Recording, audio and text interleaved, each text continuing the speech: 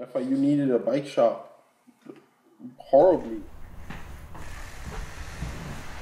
What's that sell?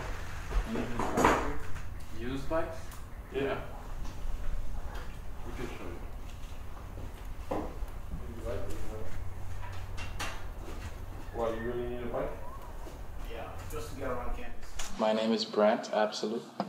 Began because I found out about another project that another student tried to start but never got around to it.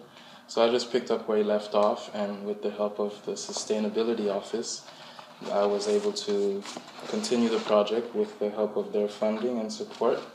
And that's how the bike shop ended up sprouting from my little project. My name is Adrian Valea.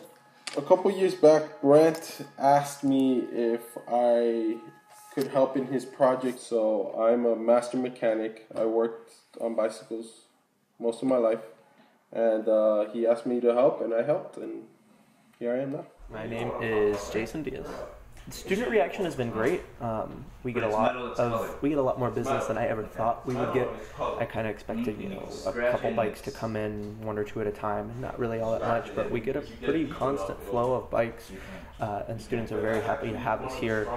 In the area, there's not really a ton of bike shops that are relatively close. If you're on campus with a bike, a lot of times those bikes would end up being abandoned because they wouldn't have the means of fixing anything, and now we can help them with that here on campus.